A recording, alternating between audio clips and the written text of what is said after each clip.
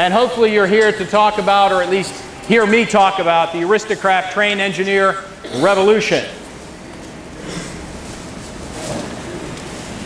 I think we honestly believe that this could revolutionize the way that most of us run our model trains. I've worked with a lot of different radio control systems over the years, and I find that this one, you really don't need the manual. And I'll be honest with you, the manual is pretty thick. I wrote it. But you don't really need it. It's a reference manual. If you have a question about, well, what does that exact function do, there might be a page about it. But when we talk about momentum, I'm going to explain it to you in 25 words or less, and I think you're going to understand it, so it's not that big a deal. From the start, it was really designed to let you work with your trains and not be a technician. I'm a technician. I'm a geek. I love to do that kind of stuff. I love to tear into things. A lot of people don't. When I talk to the Pittsburgh Garden Railway Society about electronics, Paul, right over, I see the glassy stare. I get maybe 2 people. I'm picking on Paul because he's a member of our club. When I first started putting this presentation together, I had about 6 slides of features. Well, you can read about the features, but I want to hit on about 6 or 7 of them.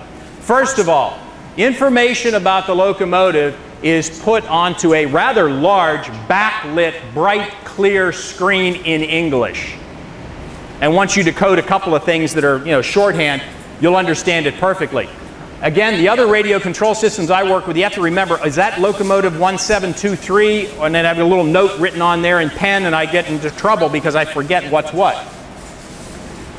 Power can come from battery or from track power. I'm going to be running things on track power here, and if we have an opportunity, I'll switch over to battery to show you. It's no big deal. It can be either one. You can actually run your trains. If you've got track power on your trains, you can take a battery operated one and throw it on there and use them intermixed, interchangeably.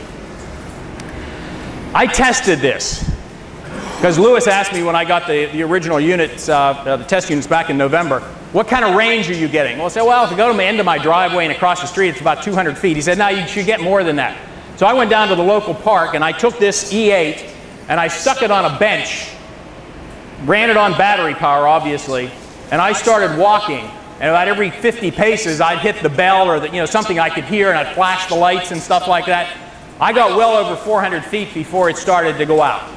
I don't think too many of us have a layout. And besides, if you have a 400-foot layout, chances are good you're running it from the middle. So if you exceed the range of this, you've got another problem. Again, locomotives are identified in plain English. You'll see in a few minutes, I'm going to call the egg liner an egg liner. I'm going to call the E8 an E8. It's not going to be some obscure number. Most things can be done with one hand. You'll see in a few minutes, I've got the transmitter here inside of a little webcam so that I can show it to you, but it fits nicely in the palm of your hand. It's a little bigger than your cell phone. To be honest with you, the cell phone is not real easy for me to use because I got to pull my glasses out of my pocket every time I do it. This guy's big enough that I can see the labels on there without my glasses. Here's the biggest thing, and I put it in bold for that reason. When we started working with this in November, it had a certain version of the software on it. Immediately, feedback started going back to Aristocrat. I was on the phone all the time, email back and forth. The unit that you'll see today is dramatically different than the unit that I got in the mail in November.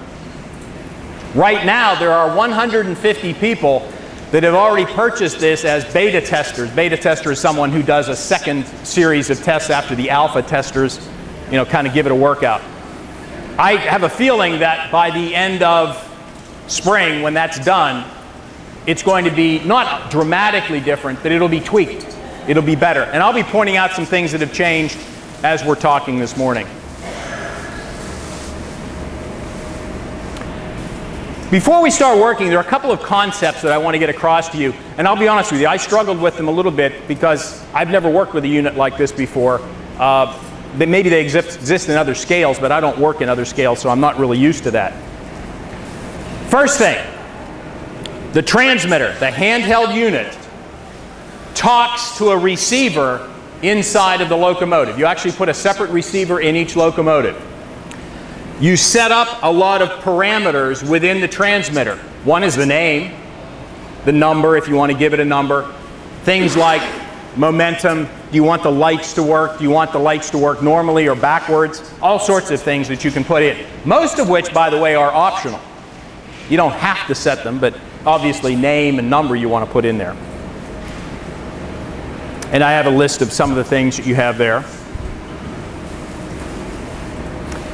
Once these are set in the transmitter, you push a little button on the locomotive, on the receiver, and the two devices talk, and they exchange information. They get introduced to themselves. And the transmitter gives that receiver a unique number that it cares about. We don't have to worry about it. And from that point on, if you want to change a characteristic in that locomotive, you change it in the transmitter and it talks to that receiver in a different way. This receiver still hears it and does what it's supposed to do. That's called linking. That's another change. When we got the units back in November, it was called binding, which is more of a computer term. And we switched to linking because it makes more sense. So if you see anything in the manual that says binding, we missed it and we'll have to change it. All right, the second concept, and this is the one that we had trouble with. This is another place we changed the syntax, we changed the word. We're going with the metaphor, if you will, of the transmitter not talking to a locomotive or a train, but talking to an operator who's sitting in the cab running the train. The reason for that came to me because I'm a little dense. If you've got an operator, Tom is our locomotive engineer, and he's sitting in that E8, could he have more locomotives behind him that he's operating simultaneously with his? Yeah. It's called a consist or a multi-unit or whatever. He could have, I don't know, 6, 8, I don't know how many you get into those coal trains out in the West. But the bottom line is, if I'm talking to him, I'm really only interested in talking to that cab. I don't know how many locomotives are behind him, or in many cases care, because there's only one driver. So we could have called it a driver number, but we called it a cab number. And that's the number that you associate in the transmitter. You want to switch between locomotives, you change your cab number. I'm talking to cab, oh, here's another one that'll bother you. Cab 0. Computer people start with 0. I don't think that's going to change. Get used to it. I count from 0 because I'm a computer guy. But, you know, so there are 50 different cab numbers. What are they numbered from? 0 to 49. Yeah. Nah, I don't think we will.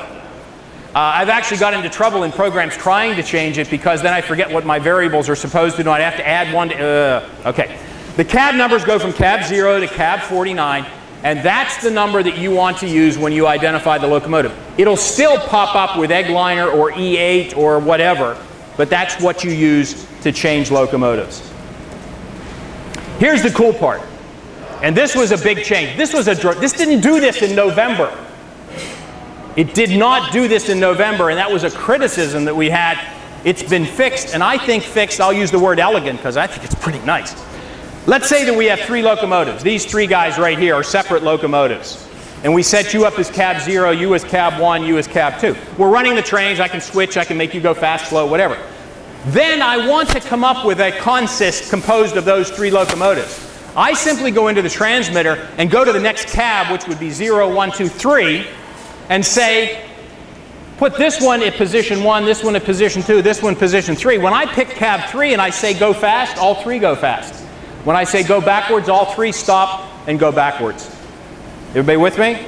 That's pretty cool. I don't have to go pushing that button in there and doing the linking and all that. I just say, here's another cab, and could I have another cab, maybe cab 5, that's only these 2? And another one that's these 2. And another one that's these 2. As long as you would have to remember a little bit. I remember I set up 5 for this and 5, you know. It's pretty cool. Elegant, maybe, my word. Okay. Changing between, here's an initial, you have to remember SU means single unit. So when Tom's running by himself, he's a single unit. Or MU, which is the multiple unit, is when we have them together. And I'll show you all of this. I won't read that to you, but there's my word elegant up there. It makes sense to me. Okay, the transmitter screen is designed to clearly and logically display lots of stuff. There it is. Let's talk about it for a minute. Brought my laser pointer. I'm going to use my laser pointer. I hope you understood the concept that I presented a few minutes ago, that the transmitter, handheld, and the receiver in the locomotive talk to each other. As a matter of fact, the FCC had to approve both the transmitter and the receiver because they're both transmitters. So they talk. This guy here tells you how strong the signal is coming back. Make sense? That's pretty cool. If that starts dropping down, you're getting closer to the end of your range. This is single unit operation. This is the E8, which is this fellow right here. That's the road number.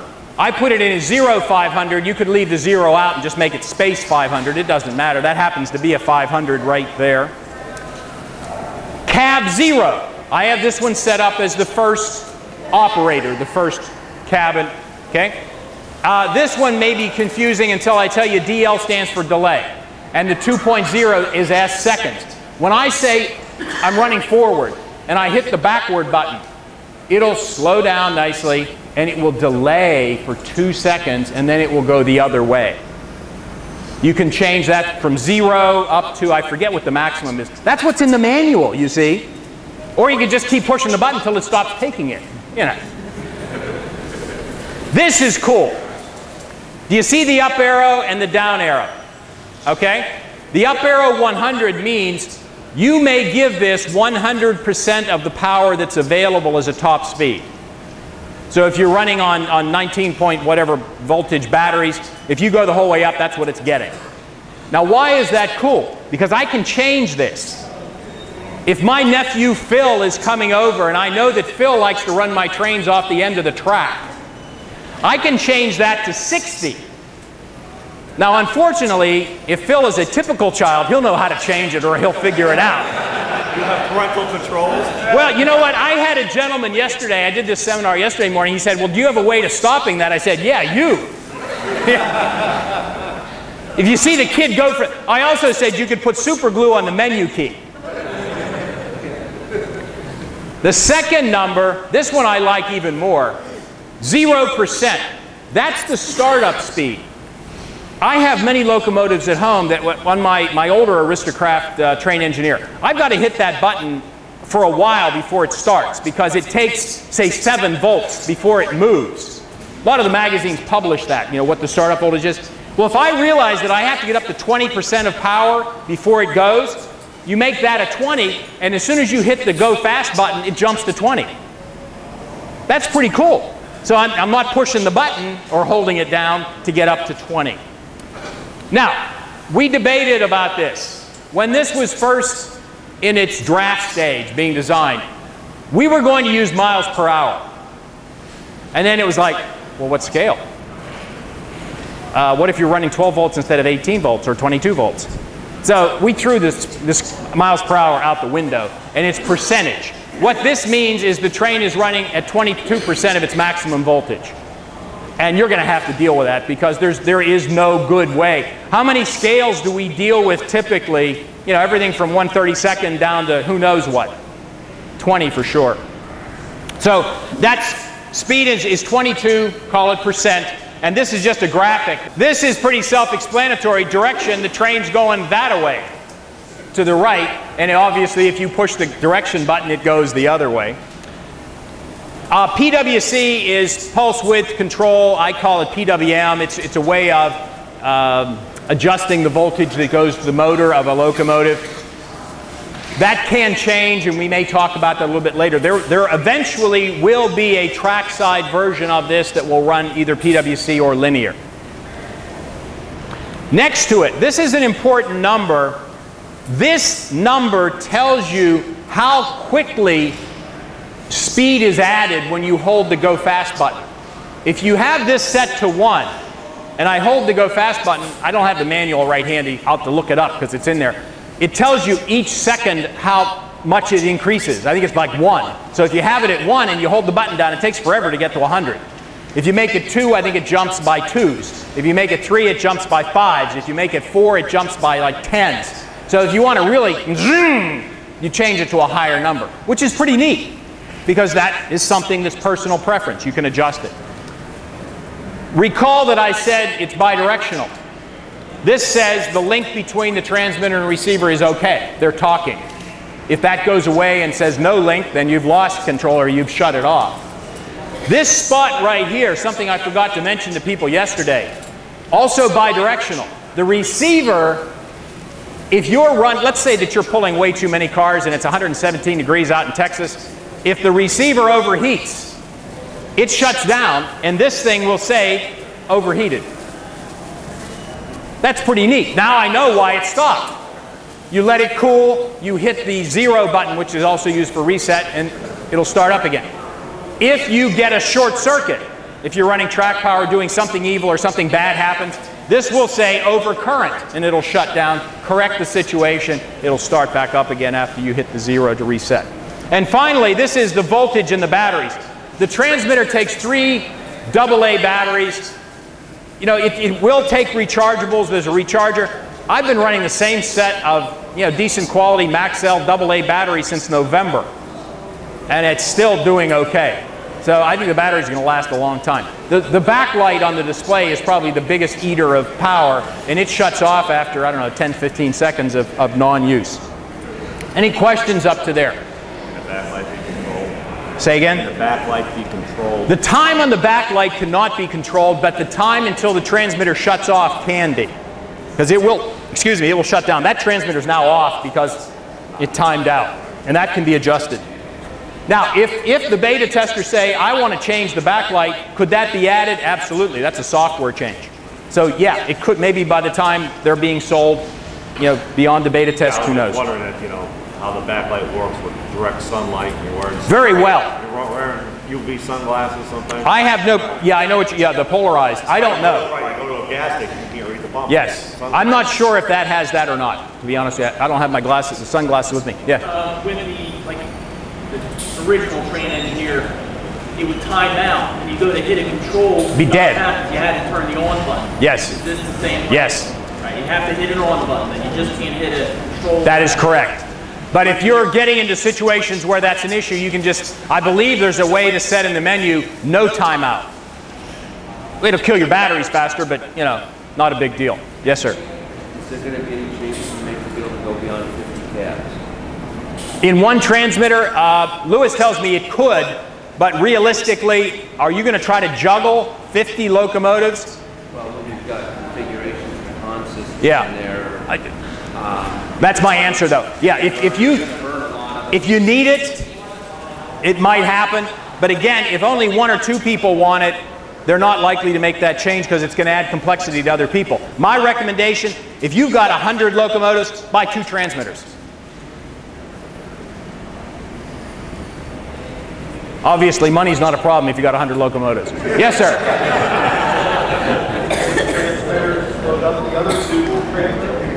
Will they interfere with each other?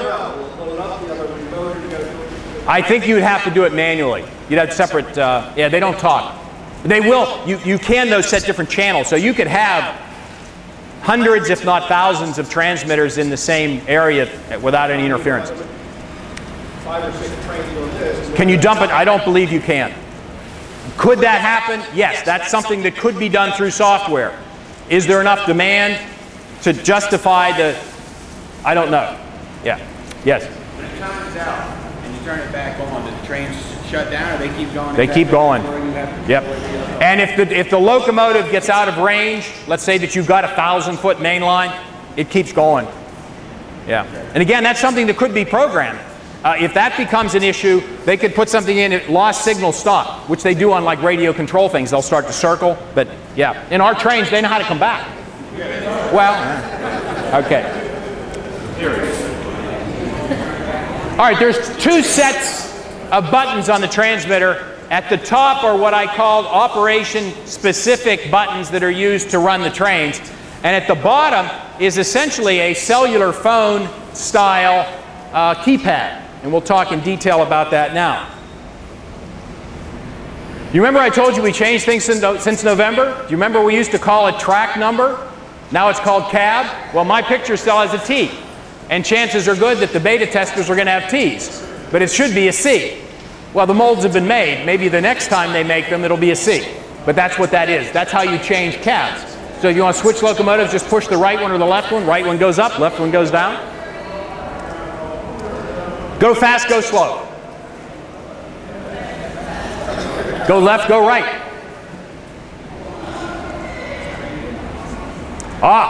Stop. But I do want to add something, and I think Lewis has in his notes to change this on the next, what do you call it, release? Stop/enter. Because when you're doing menus, that's the enter button. So you'll hear me saying, I'm going to press stop now. I'm actually hitting enter. Menu takes you to the on-off takes you, well, obviously, power. Let me make a quick comment now because I don't want to forget later on. I think I have this in my notes. You notice the buttons are all different shapes? It took me about 30 seconds to start running this thing without looking at it. Put your finger on the stop and you know immediately fast, slow, backward, forward, menu. You don't want to hit menu when you're not looking because you can't do much. But you get the idea? It's very conducive to one-hand operation without the eyeballs working. Okay, the information buttons are the same as on your cell phone. How many of you folks are competent at adding phone numbers to your cell phone and names? How many of you have your kids or grandkids do it? Yeah. How many of you know how to answer a call? Okay. Well, you know what? You get one of these systems, you're going to learn how to run your cell phone. Because in order to put a name in, there are 100 different ways to do text entry. They could have put a whole alphabet on the keyboard and then the whole gizmo would be this big. If you want to enter the number 5, obviously you hit 5. But if you hit 5 a second time, you get J, the next time K, the next time L. That's the way your cell phone works. And by the way, if you go too far, it starts over again. So it's no big deal. You'll see me screw up and go past and have to go over again. Number 1 is used for 1, plus it's also the punctuation. So if you wanted to have road number 5-32. Or let's say that you've got 2 road number 50s. 50-1, 50- or 50A, or you could do that. You can put in letters with road numbers, by the way. And the bottom right-hand corner. Who has a Verizon phone knows what the bottom right-hand corner button does? Space.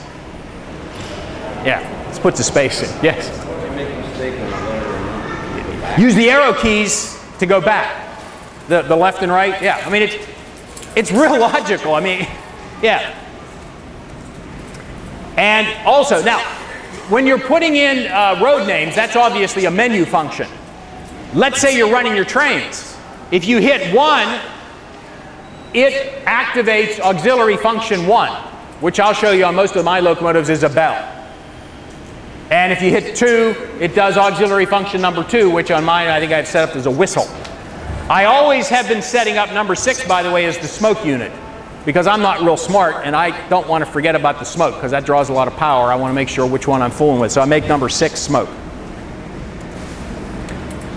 This is an important one. It even says it, all stop. If you hit the stop button, it only stops the locomotive that's under control. Cab 0, cab 1, cab 2, whatever you're actually running. If you hold down the 0, and you have to hold it down for about 2 seconds because they don't want it to be hair trigger because it'll kill everything. You hold it down for about 2 seconds, and what it does is it sends out a broadcast one after the other. Like if you have 6 trains set up, it'll send out stop 0, stop 1, stop 2, stop 3. You'll see it go through that list and they'll all stop. And there is an auxiliary menu that you're probably not going to use too often, and that's accessed by hitting this button again when you're running the trains. And we'll use this one over here for some multiple unit operation on consists. We'll talk about that in a couple minutes. There's the receiver, and if you haven't been over to the Aristocraft, take a look. I mean, Lewis has a bunch of the things opened up. You can actually take a look. It's about that big. It has a socket for the auxiliary wiring harness. Now what that is that 6 outputs that can be used to control any electronic thing. Sound, smoke, lights.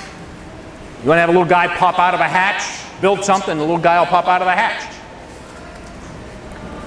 The link switch. Remember I told you you have to push a button on the receiver to get them to start talking to each other initially? There's the button right there. Now, if you've got a locomotive where you can get into hit that button, that's all you need. But if you need to put that button someplace so you can get to it when the shell's back on the locomotive, there's a separate button that comes with it that plugs in there so that you can put it someplace else, and I'll show you that in a few minutes too. The antenna is only 1.5 inches long. Keep the antenna vertical when you mount it, which means either this way or this way. It doesn't matter. Better. Again, another look at the receiver. On the bottom of the receiver, there are 2 headers. I've got a better picture of this later on. One's got 12 pins, one's got 10 pins that plugs right into an Aristocraft plug-and-play socket. Someone asked yesterday, does it plug into other locomotive sockets? I don't know the answer to that, but I've heard that it does to some Bachmann engines. But again, that's a question for Lewis. He would be able to tell you, or to Navin, the young man who is over at the Aristocraft booth. Does the wiring diagram come with the package? The wiring diagram for this whole unit? No. Oh, the wiring diagram, how to make it go? For this right here, yes. Yes. Because what I want to say now plays right into what you're asking. What if you have a locomotive that's not plug and play, like my little egg liner? It comes with an auxiliary wiring harness plug that plugs into the 12-pin header that gives you 2 wires that go to the wheels, 2 wires that go to the motors, 3 wires that go to the lights.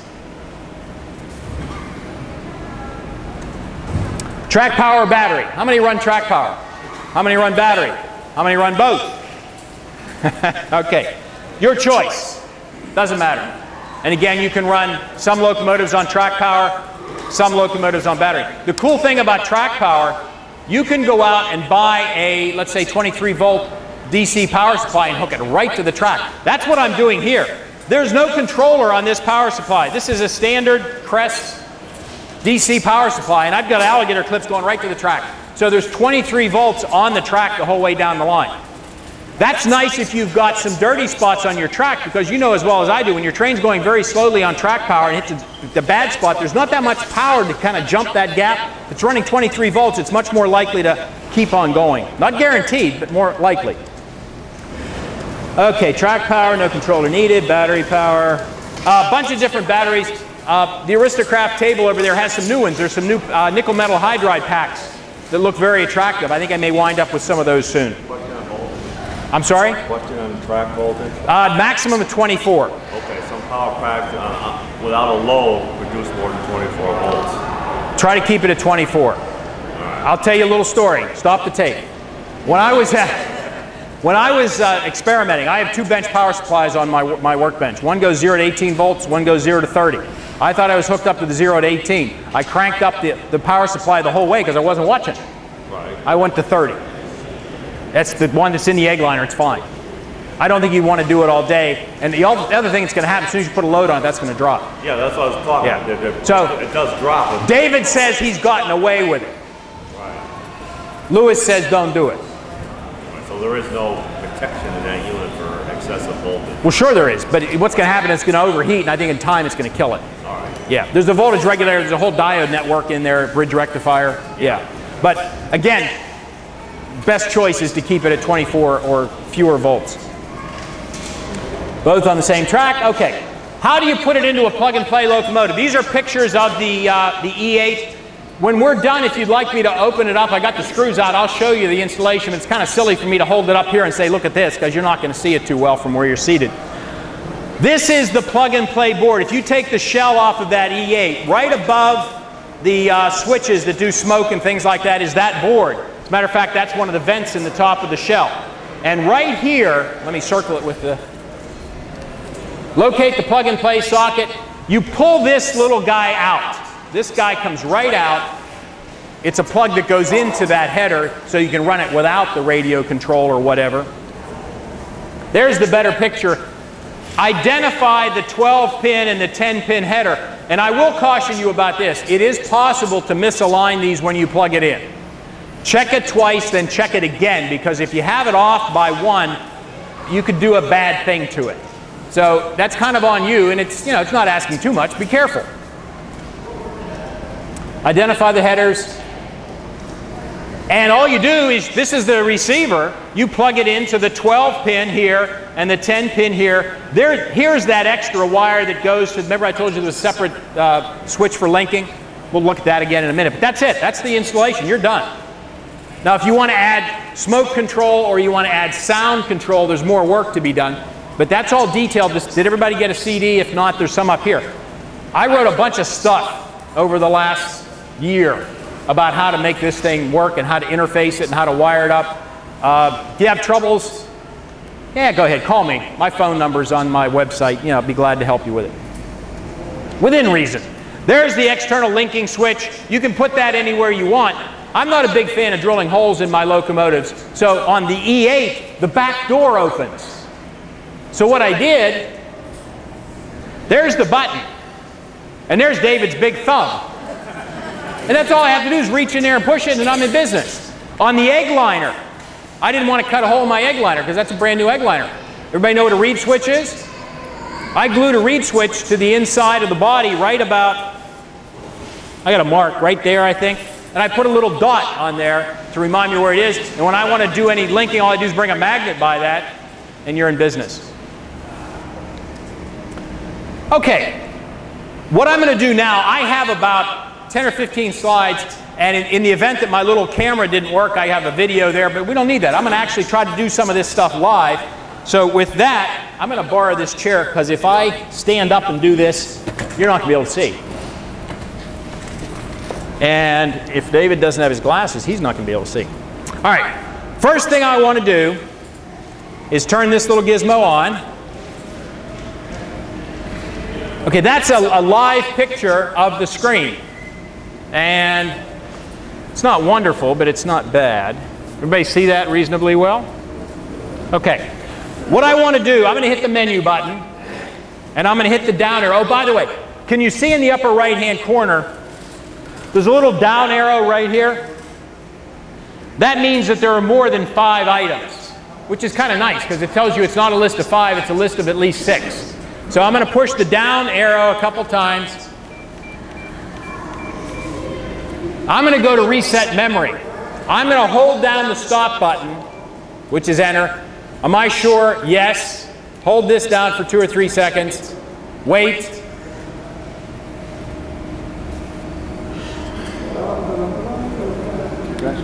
Okay, this now is the same as it comes from the factory. So I'm going to have to start from scratch to introduce it to my stuff. So I'm going to hit menu. We're right back where we started. Notice it no longer says egg liner or whatever. It says L49, cab 0, and okay. Hit the menu key. First item, assign functions. That's what we're going to do. Link address. This is an internal number that goes from 0 to 49. It's not the same as the cab number. It's actually the number that the transmitter uses to talk to the receiver. I always start with 0. You could start with 49 and work your way down. I'll tell you a trick though. If I wanted to go from 49 to 0, I'd have to push the left button like 48 times. If you hit the enter button, it goes to 0. I don't know if that's in the manual. I think I put it in. Now it's 0. Pretty cool. Go down. Receiver type on board. There will be other types of receivers, like one for switch motors and things like that and accessories, but right now it's an onboard receiver.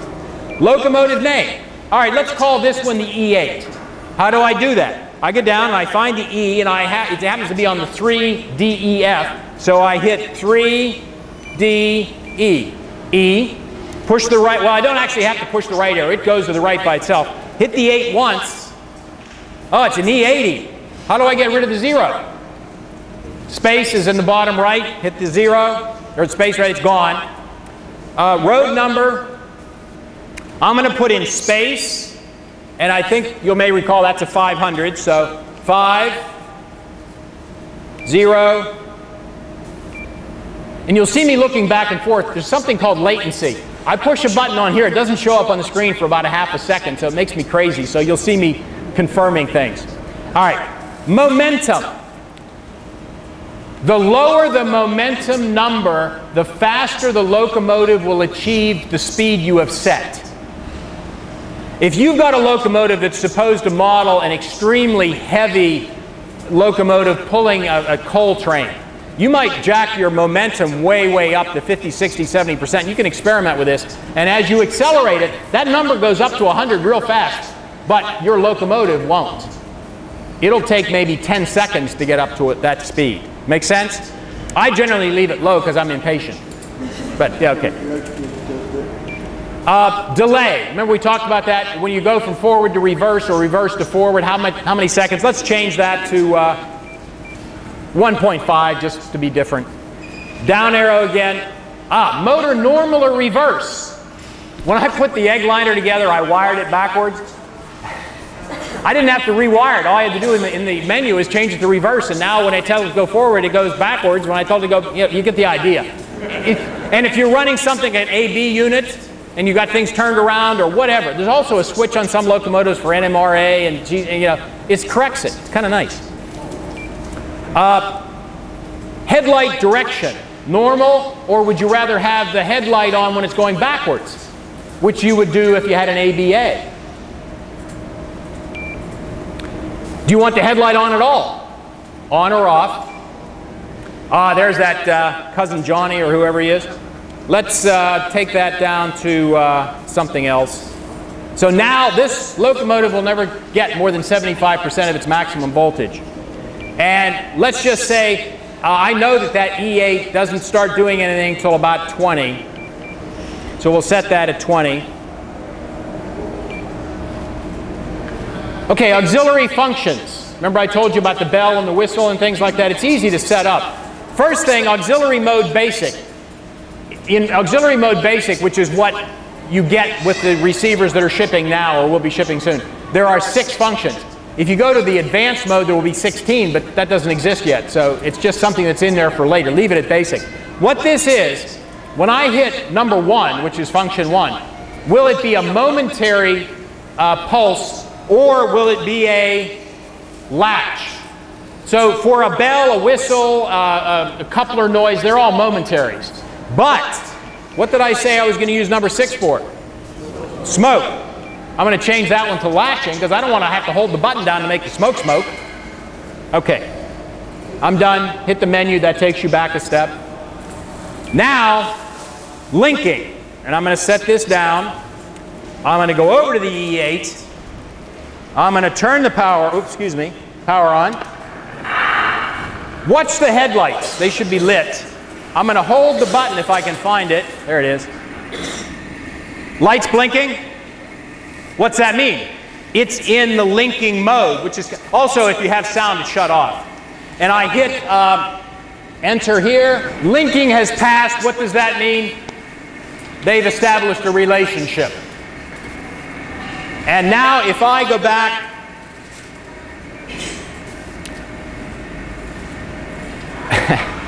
you have to do 2 more things to get it to operate, because everybody's going to want to go back and run their train now. It won't work. First thing you do is get on usage of cab. And that's, to my mind, poor syntax, but you'll understand what it is in a minute. Price number has not been claimed. 64243. This will be a 92-minute presentation. 2423. Yeah. Last 4 numbers, 24. Quick question. 23. When you first turn the power on, most trains are going to take off. When you're doing this, But keep in mind, the question was, when I first turned the power on, why didn't the train take off? That track power goes to the receiver. The receiver knows I haven't said go. Okay. So it's... You don't have to worry about that when you're doing the linking. No, if that happens, something's bad. Okay. Oh, backlight just kicked out. How long was that since I pushed the button? About a minute, 2 minutes. And all I need to do is... it's just doing its automatic contrast. If you have only 3 or 4 engines, then you set the cab number max. This sets the range of cabs that you're going to have. This is set to have how many cabs? Don't say 5. 6. We're going to leave it at 6. What's the biggest number it'll go to? 49. But if you have it at 49 and you happen to hold down the T key, it'll scroll right up to 49, and you got to go right back the whole way, even though you only have 5. So why have that range when you don't need it? And when you hit all stop, it's going to send packets to 50 locomotives. that you don't have. So leave it low. That's my point. So If you change that down the road, all it is you have to change on every one of the configurations, no. or is that just the whole? That's just telling it how high it'll go on the menu. That's it. Okay, now this is the biggie. Remember that number we used a while ago I said is not the cab number. That's just for the relationship between the transmitter and receiver. Now we're going to associate a cab number with an actual locomotive. I always start with cab 0. By the way, if you don't like 0, make it 1. But I'll tell you, 0 is still going to show up as a choice, so you're better off to start with 0. Multiple unit mode is off. We're not doing consists or multiple units. We'll do that in a few minutes. And we're down to here. Well, it wants me to work with locomotive 49. No. How do I get back to 0? Hit enter or stop. Oh, look at that. It knows that 0 is an E8. Now I've done a configuration that says the E8 is locomotive 0, cab 0, if you will. I keep reaching for the computer keyboard instead of the little bitty keyboard. Okay, let me hit menu. Now, look what's up there. My little laser pointer. The name is an E8. There's the road number. There's my max is 75. My startup is 20. My delay is 1.5 seconds. Single unit operation, no speed. But it's going to go that way. Oh, one thing I also forgot yesterday to say to folks, you can change the direction before you start the train. Does that make sense? On some things, I've found that you have to get them going, then you hit reverse. But on this one, it doesn't care. All right, so what I'm going to do is I'm going to make it go. I'm going to hold the up. By the way, as soon as I hit the up speed button, it's going to jump to 20. And I don't know if you can see the wheels. Are they spinning? They sure are now. Yeah. Laser pointer doesn't help much. And if I press number 1,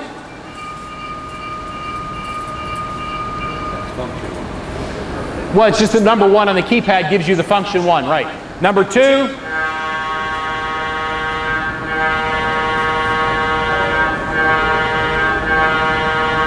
And if you watch the screen, I'm going to hit number 6. You see where it'll flash F6? I don't know if you saw it. And with a little bit of luck, if I have the switch thrown and I have juice in there, it'll smoke.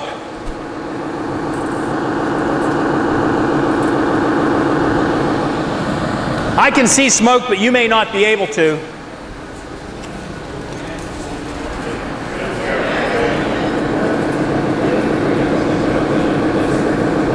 Pretty cool. Pretty cool. And you get the idea why I needed to make that latching. Otherwise, in order to do smoke, I'd be literally holding it down and not doing much else. Did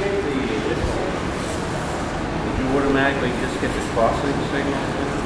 That's a DALI card, and it does them randomly. So no, I did not. Well, yeah, I did, but I didn't have anything to do with it. If I hit it again... What about Phoenix Sound?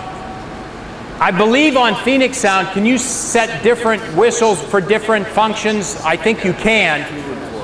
Okay, so yeah, you could have number 2 do a crossing and number 3 do whatever else. You could also set it to momentary so that number 2 did a short and number 3 did a long. Okay? Yeah, yeah. What about the smoke then? Does that stay on the whole time? Or Till I let's hit 6 again. It'll say F6, and there it goes, it's dead.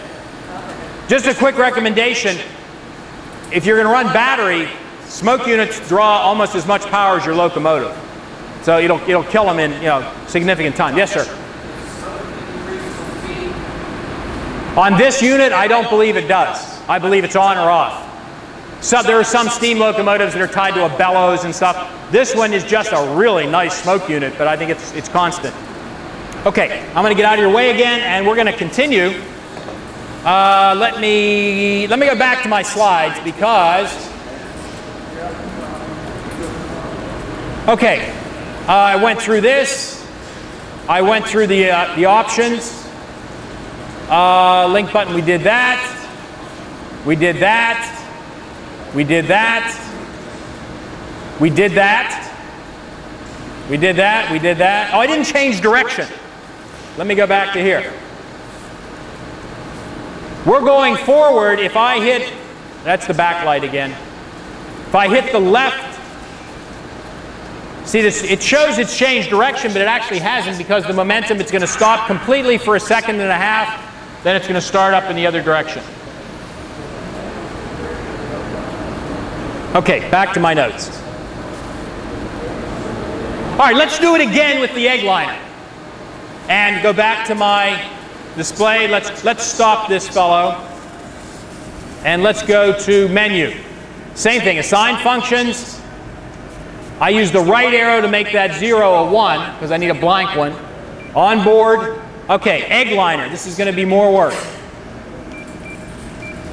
E.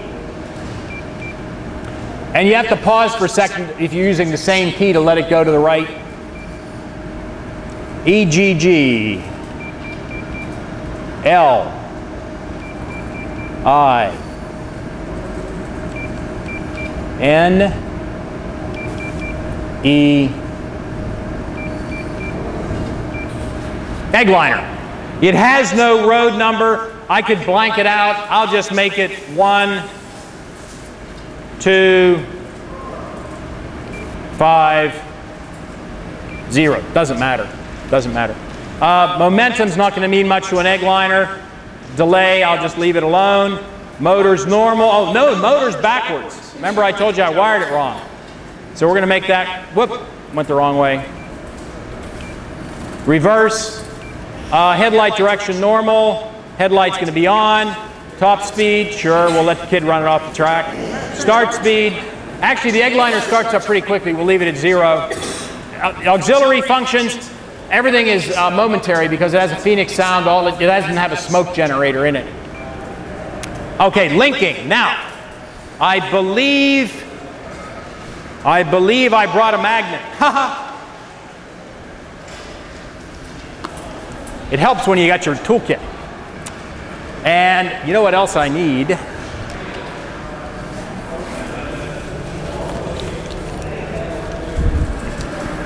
I need to find the little dot. There it is. There's a little dot right there. That's where the reed switch is. So, you see the lights blinking? That's how I know I hit it, which is kind of nice. Put that down. Put this here. Hit go or stop or whatever it is. Pass. They're now connected. So, hit menu. Hit menu again.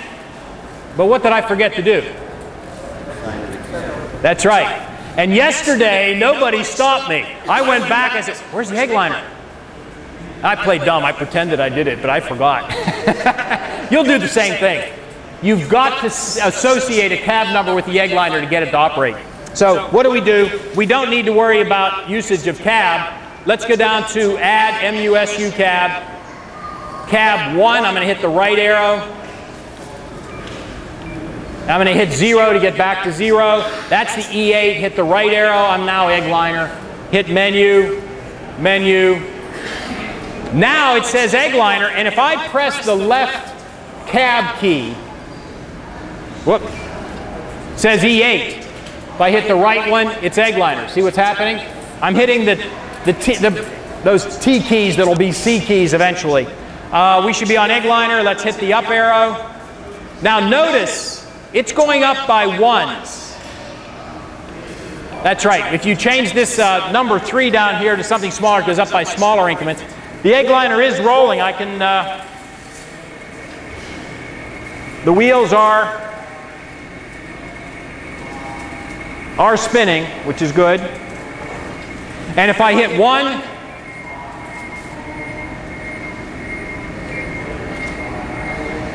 and I can't remember if that one shuts off after a second hit or if it's timed. Well, however, the Phoenix car is programmed. Okay. Hit 2. I think it's a coupler noise or something. There's a whistle. The speaker does not have any way to get the sound out. I didn't want to pop the windows out, so it's not wonderful. Okay, I'm going to stop that by hitting stop. And we're in business. Now, I can run those 2 trains independently on the same track with track power. I can also take one of the batteries, plug it in, switch it over to battery power. It doesn't matter. It doesn't matter at all. But let's now take those two locomotives, which I hope you would never run as a consist, and let's make them one. Yeah, if you got an E8 in the front, way back at the end of your coal train, you got an egg liner pushing up the rear. But let's do it, because that's all I've got to work with, guys.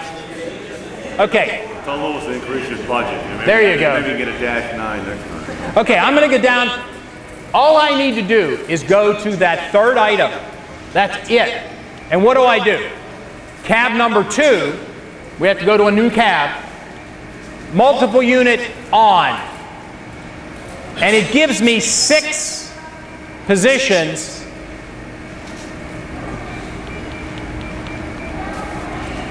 What I'm going to do is go to the first one, hit 0 to get back, or stop rather to get back to 0. E8 is the first one. Go down, hit the right arrow, egg liner. I have now, how hard was that? And I'm done.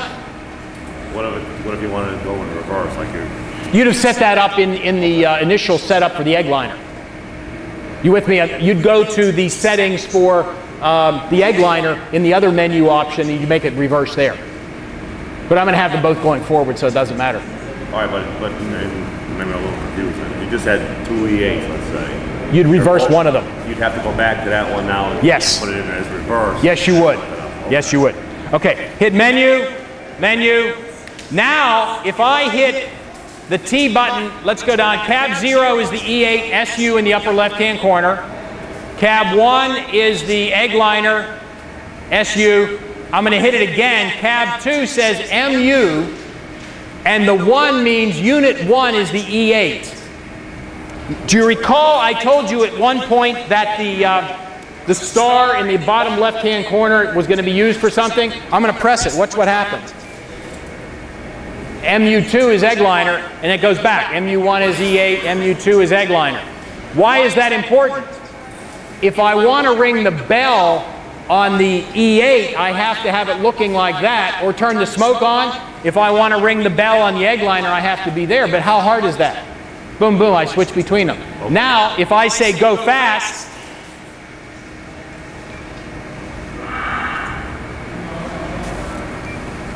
and you notice that the E8 is up to 37, but the egg liner is only at 18. Why? Because the egg liner started at 0 and the other one started at 20. And they're, I think, both running. And if I hit, let me go a little faster because that'll be fun. I'll hit reverse. They both slow down, stop, and go the other way. Right, so you had 4 -9s from it. So you'd have to scroll through all that and turn the smoke on for all 4 of them. Yes, yes. There is no way currently to turn the smoke on all of them, but it's not that big a deal to be able to do that. Yes, sir.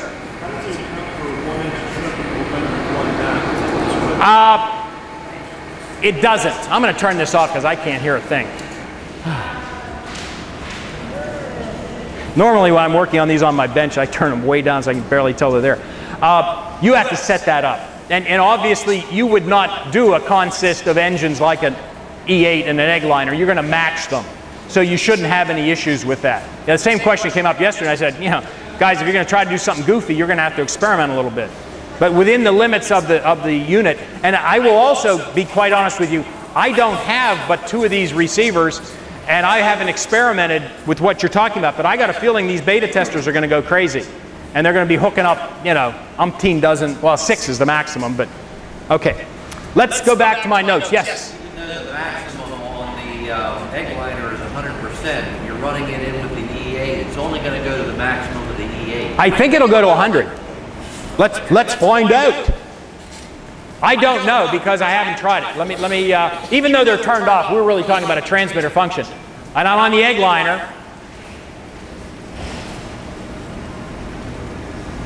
Ah, we broke through the barrier.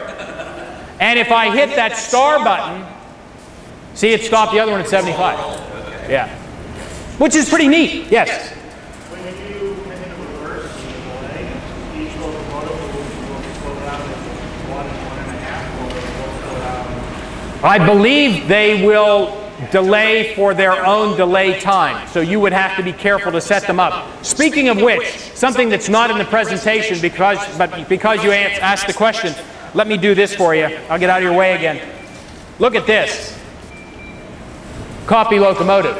So that if you're going to do a consist of 6 E8s, I think Lewis would be happy to sell you 6 E8s. You could define one of them, get the momentum set just the way you want, and you could copy it to the other 5, which would save you a lot of time. It's not copying the whole transmitter to the other transmitter that someone requested, but you get the idea. It's pretty easy. That's why that's there.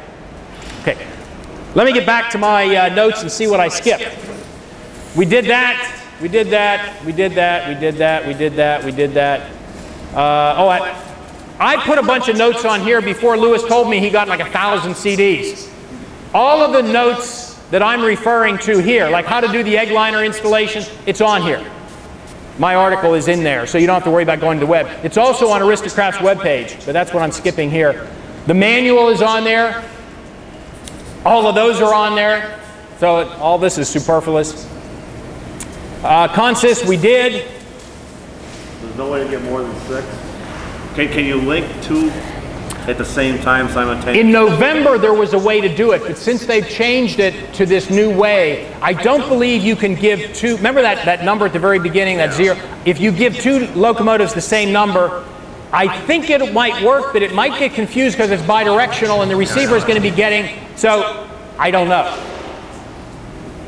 If you've got more than 6, right, so you have a consist of 6, and you have another consist of 6. Can you then MU the 2 consists together to make 12? No, because you don't MU by cab number, you MU by locomotive name.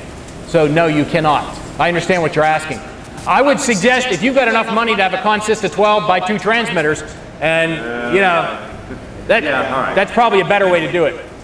Again, I've done this, I've done this. Oh, again, the star key. Remember with the asterisk? We did that. Oh, this is important. Smoke units draw a lot of power because it's a heat generating device and a resistance heater. You cannot connect a smoke unit directly to the output pins on the receiver. You'll fry it. Actually, it just wouldn't do anything. So included with the system is a smoke control board. This little guy comes with it, and I have one in the E8.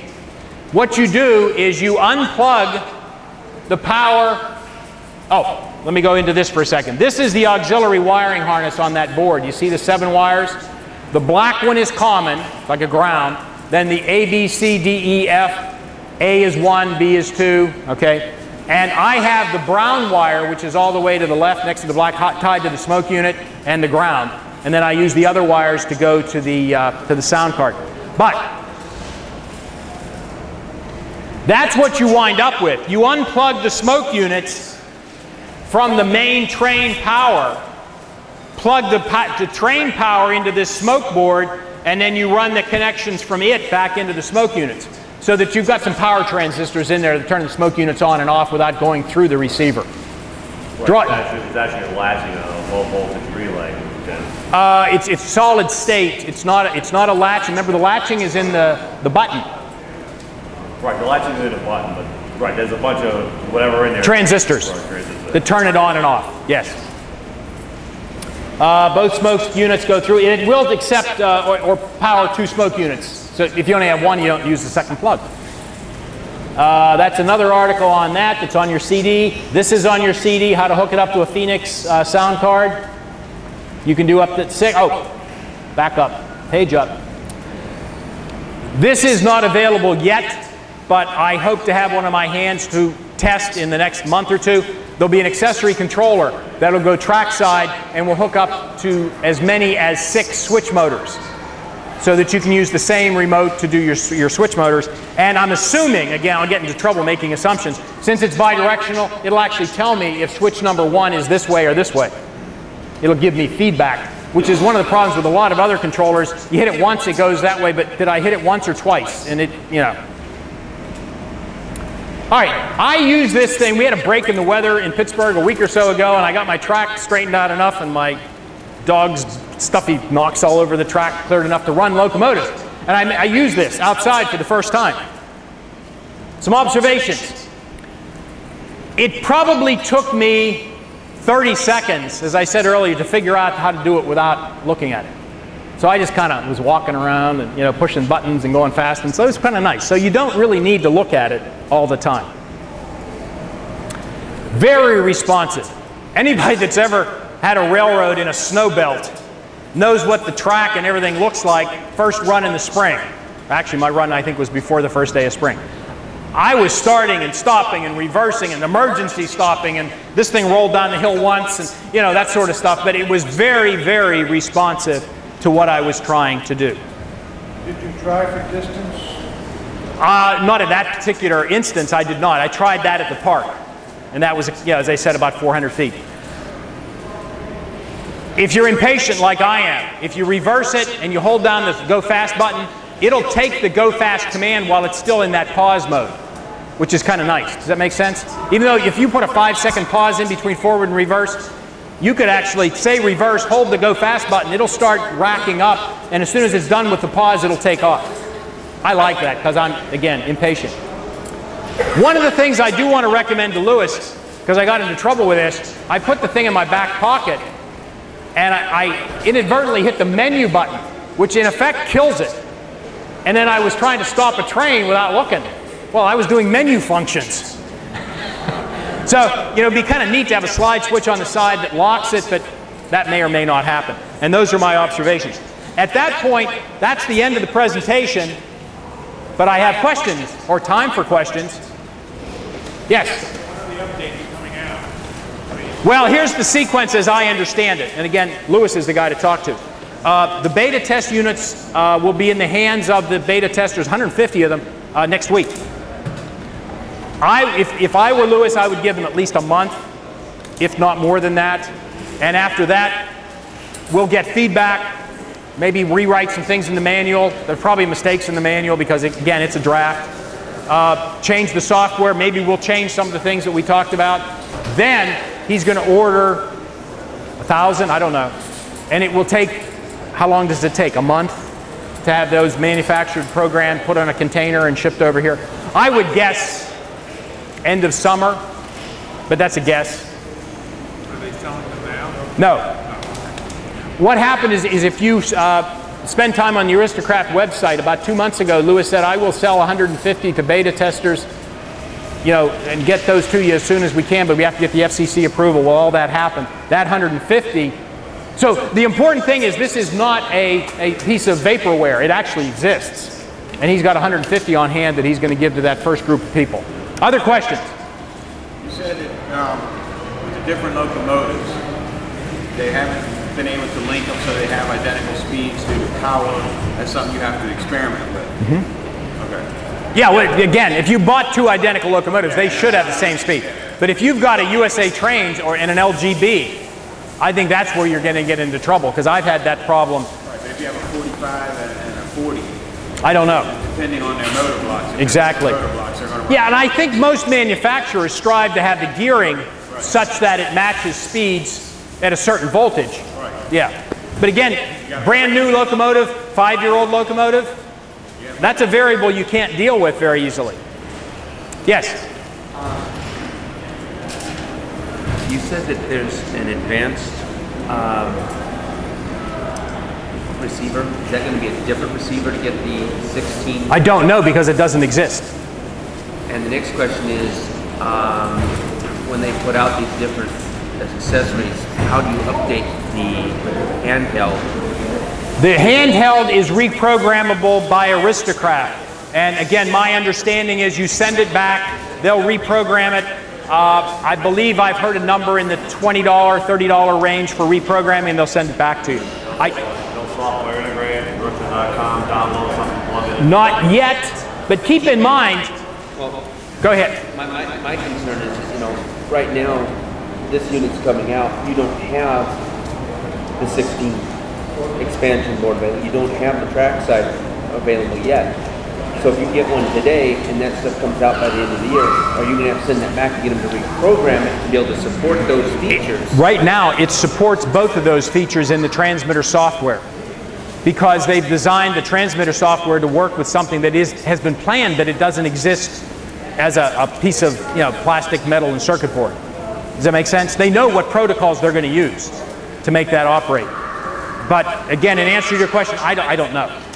My guess is it would not require reprogramming for that. Yes? Is the size such you can use in different scales? There is also talk about making this a smaller receiver, same transmitter, to work with HO. Yeah, because that's a big market. I mean, that's not a bad size. The receiver, the thing that makes the receiver big is the H bridge and the bridge rectifier to handle 20-some volts at up to a continuous 5 amps and surge up to 8. That's a lot of power. Yes? In the forum a couple months ago, yes, there was a discussion with back EMF. Yes. And the equivalent operation of this with yes. Kind of I don't believe that's been implemented yet. That may be on a to-do list. That would be, again, something you might want to put to Lewis. No evidence of that. No. Back EMF is tricky. It's tricky to get to operate. Well, they weren't going to do it that way. They were going to do it. Yeah, I remember that conversation, and I don't believe. And again, when I ran my trains outside, I was more interested in getting them around without falling down the hill rather than seeing if they slowed down going uphill. Yeah. Thank you. Thank you. Thank you.